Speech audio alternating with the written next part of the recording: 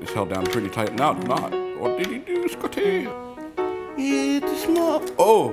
It broke. It's a small world after all.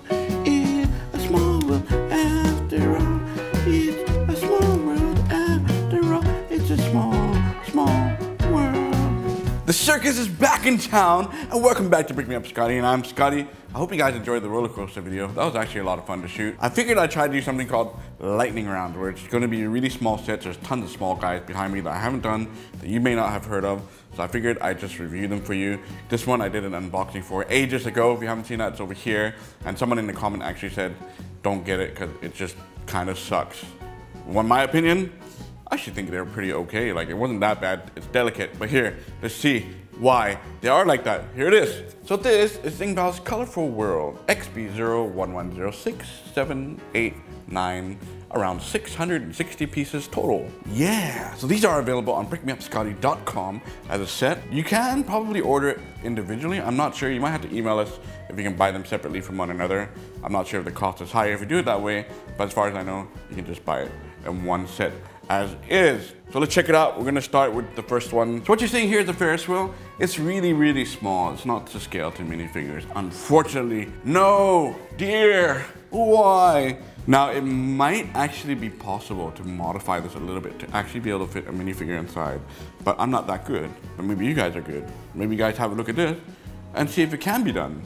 So the first one here, the Ferris wheel, doesn't actually take that long to build. It is a little bit delicate, so you do have to be a little bit gentle when you're playing with it. Someone did mention that because it sucks, it doesn't work and all this kind of stuff. It does. It's totally fine with me. Didn't have a problem, but it can fall off on you. Look, they're still drilling up there. Stop drilling! I can hear it. Now, being deaf, I can actually hear that. Anyway, back to this, yeah? The Ferris wheel actually using a little bit of Technic pieces in there, you know, that's what's holding it down. But, you know, like I said, the 1x1 studs are super, super fragile. It can pop off really easy. I'll give it to that person that said it sucks because of that. I think it could be a lot sturdier, in my opinion. But it does work. Check this out. Look, if I'm spinning it now, I'm being gentle, I'm holding down the base plate. I think I'll switch on the slow-mo camera so you guys can see it there.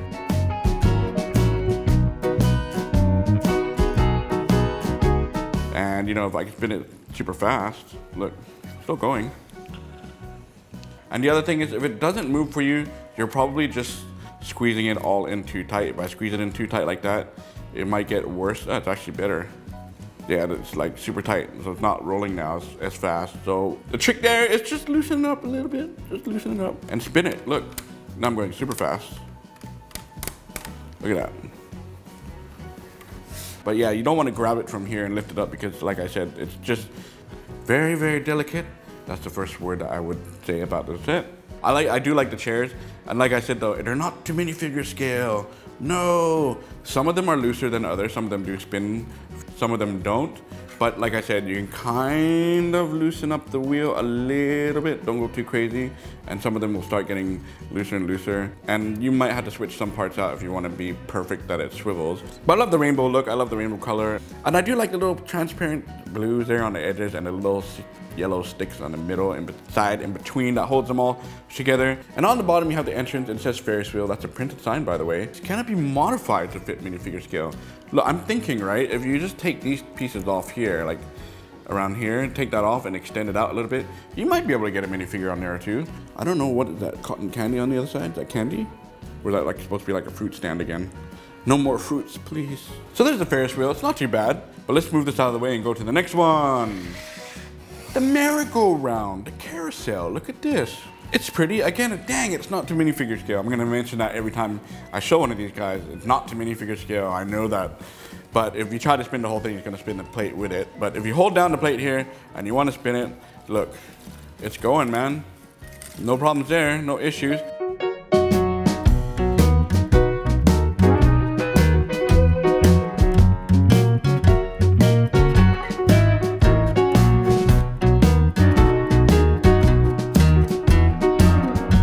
This one is probably, out of all of them, one of the more delicate ones, especially on the top here. It is a little bit loose. It's supposed to be that way so it can spin, and it's just being held down by these 4 little pulls on the inside.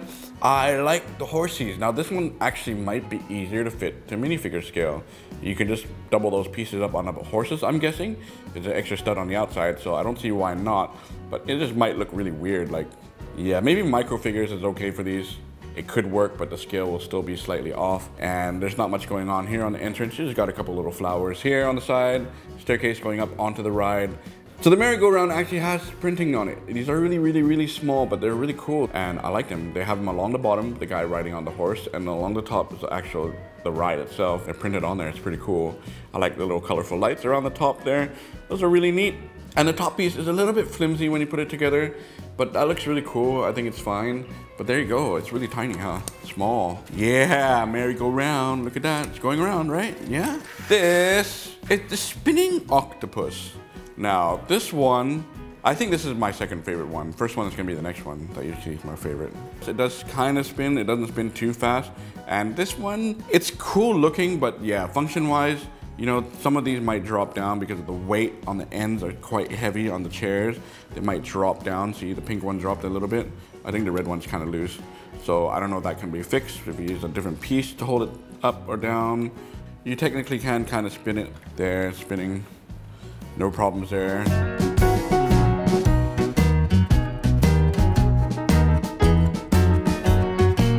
This one's actually pretty sturdy. It's pretty good. I do like the colors on the set. I think it's actually pretty cool. It just seems to be the red one that's got a problem. What's wrong with you, freaking red?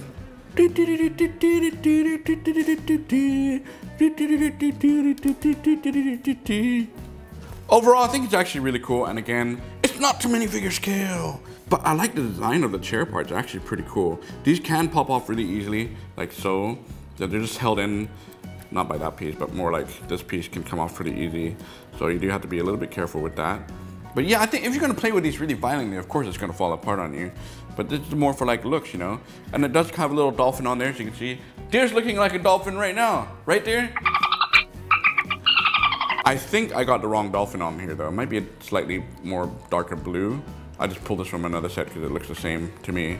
But anyway, same but different. Now, if this is an octopus ride, why did they put a dolphin on top? What is going on there?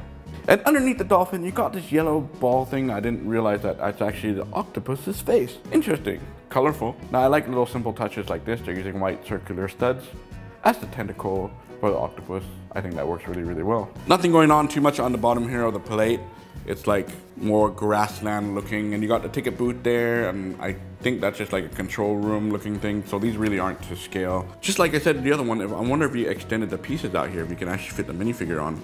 But then if you do that, it might just kind of drop them down for sure. So here's the pirate ship, the last one. This is probably my favorite one. It just looks really cool. I like the ship, held pretty good in place, and I like the little details around it. And again, it's not to minifigure scale. It looks like you can at least fit like 2 or 3 minifigures if you modify the chairs inside. I'm just saying, it's up to you if you buy this and you want it to be a little bit more to scale or more of a kiddie ride for the little kids. It's possible. I totally think it's possible. I like the ship itself. The build is actually really good. It's sturdy. It hasn't fallen apart on me yet. And I like the skeleton on the front, the pirate skeleton. That's a cool touch. The cannons on the side.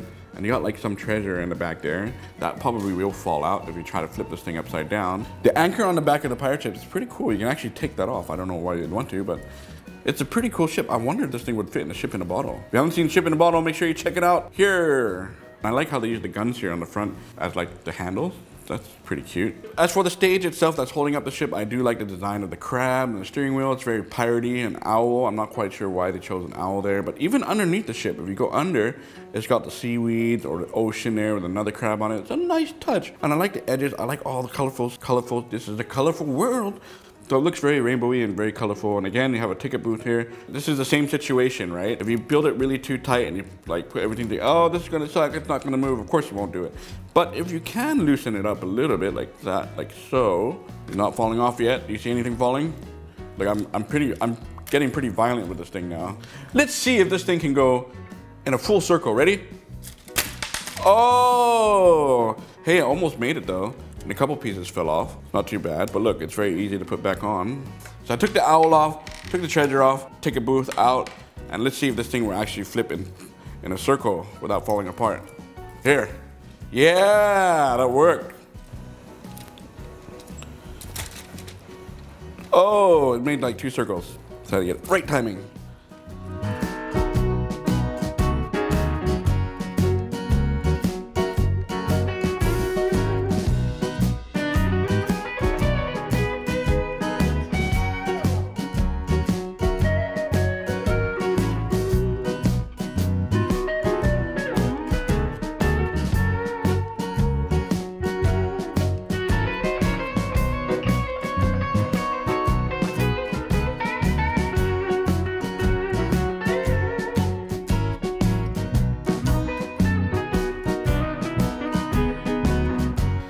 Once again, it's that time for dimensions. I have the base plate here, and I have my bricks for height. It is 12 studs by length and 12 studs by width on all of them, all 4 of them. So they're exactly the same. And then for the height, it slightly vary. This Ferris wheel there, if I put this here, is about 18 bricks high, just shy 18 bricks. So you guys have an idea.